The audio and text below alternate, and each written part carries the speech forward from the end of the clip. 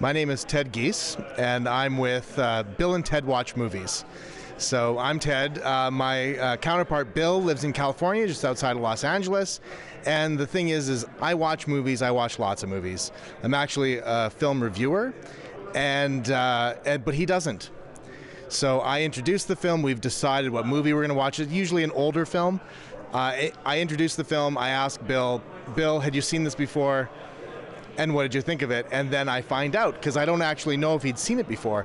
We arranged to watch it, so I know that he's watched it once, but did he see it before? So for instance, It's a Wonderful Life by Frank Capra. Bill, had you seen it before, and what'd you think of it? No, never seen it before.